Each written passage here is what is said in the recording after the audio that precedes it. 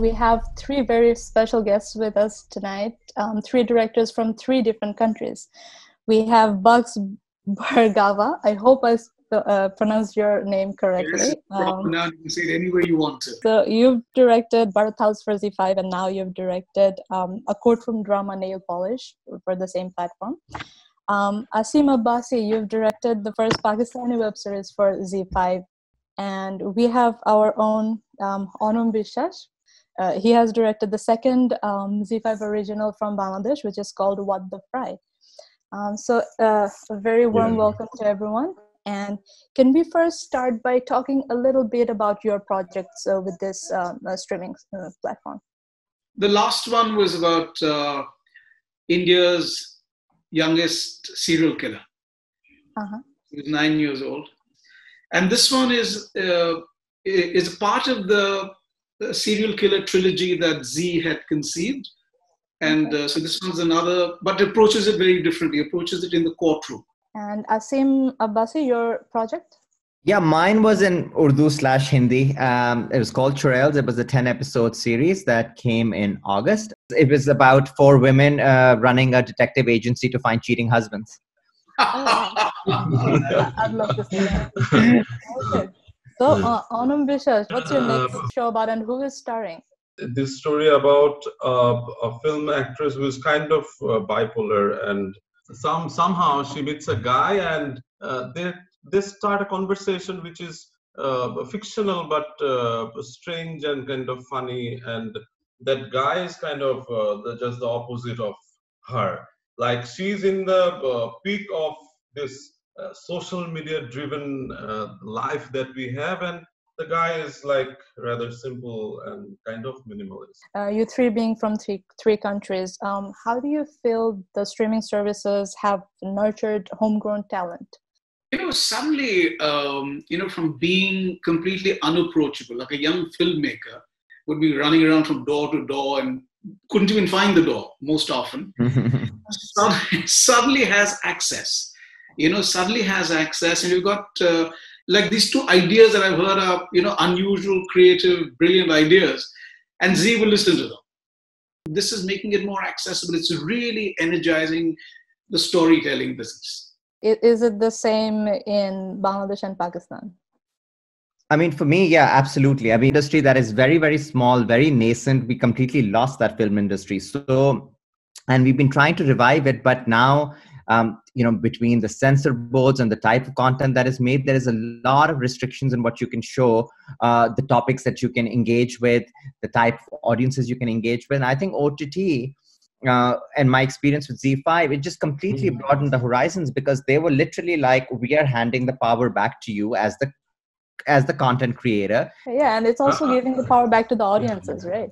Yes. Yeah. I think I filmmakers, the creative minds, OTT and OTT platform and ZEE5 is kind of a way where actually they can express themselves, and the kind of liberty that ZEE5 is coming up with, and their way of making the content. They want to make global standard content. Any creative endeavor will throw up its own challenge. Like, it takes courage to approve an idea and say, hey, listen, guys, go with it. ZEE5 does that, and that makes me excited. More people are consuming content online now, and the streaming services are becoming more popular, especially during the pandemic. So do you think that theaters will be obsolete because of this new revolution? See, going to the cinema, there's still that excitement. It's a social thing. The families go, or you go with friends and stuff like that. I just feel that, maybe your blockbusters, your big films, the ones that showcase a whole panorama of actors, that might still be a big summer release, winter release. Those things will continue. The big ones will continue. And I also feel, more than the films, the cinema owners will have to start looking at it as an experience. What more can I offer? Yeah.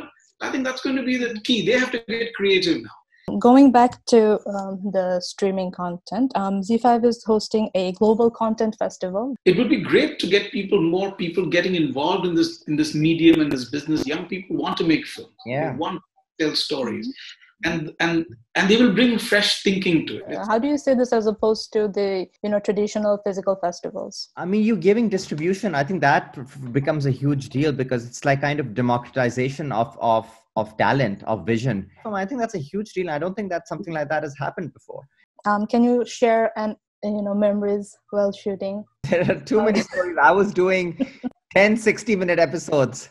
We were shooting for like over 4 months. So it was a huge female driven show, and I think it was just the vibe and the spirit of it was very happy. The previous one, that Borrowed House, we made the film, came back. The shooting, we were shot in, like I said, in a cyclone and everything. I came back and we edited it, and then it was fine. It was the way the screenplay was written and everything. So one night I woke up and said, listen, this is not the way to tell the story. So on an envelope, I wrote a different structure and had it re-edited. And I must say, ZEE didn't bat an eyelid. They said, yes, you're right. This is the right way to tell the story. So the whole thing, from being a linear thing, became non-linear and chapterized. And we were something like 7 days from the release. But they stood by me and they worked with me and they made it happen. So that's the kind of support I think you get from a company like ZEE5. Okay, so we're at the end of the discussion.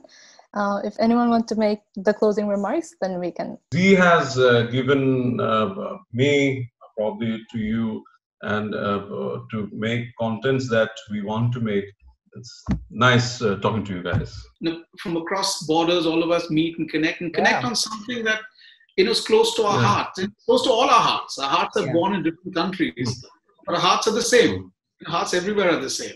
So I think this is it's another way of what ZEE5 is doing. When all those hundreds of countries goes to, just unites everyone.